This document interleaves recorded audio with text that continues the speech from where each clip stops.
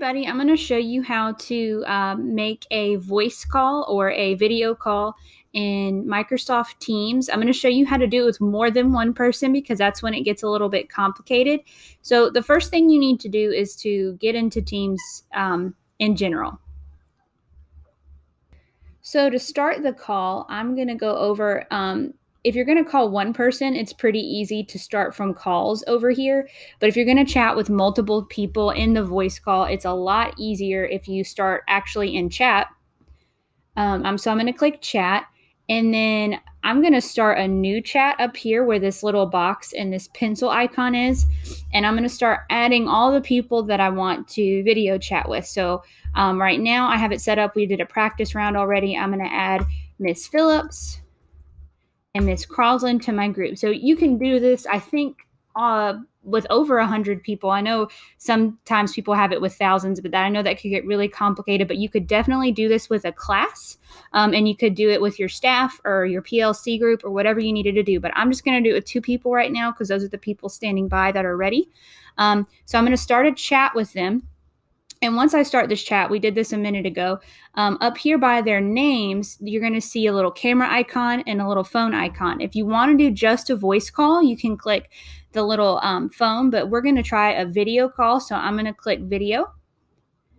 And what it's going to do is it's going to try to call them. So I know my voice is probably behind this video, but that's fine.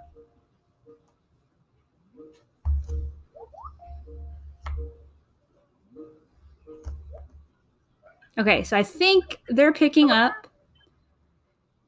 Okay, there's Miss Phillips. And Miss Crosland should be popping up in just a minute. So when you answer the phone call, it'll give you an option to answer with just voice or with video as well. So there's a little, if you look right here on my toolbar, there's a little camera right here so you could turn your camera on and off. You can mute yourself.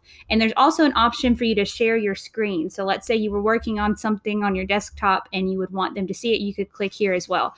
One of the things that we found out that's a little confusing about when you have a voice call is it's only going to show the person who talked most recently. It's not going to show everybody's video.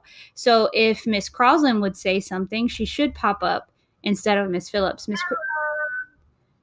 Oh, there it goes. Okay, sometimes it takes a second. So she was the most recent one to talk. So a lot of this with the lag is going to be you're going to have to work through some of the issues trying to figure out who's talking with the video, but this is how you go between. So Miss Phillips, will you talk again? So it'll go back. Hello? Can you see me now? Yep, so it'll load her video again, and it goes back and forth depending on who's talking. We tried to look through the settings and see if you could see everybody at once, but that's not how this is set up. If we find anything else, I'll let you know, but that's the basics of how to make a video call. If you have questions, there's going to be an email at the end of this video that you can contact to let us know if you need any help. Thanks, guys. Bye.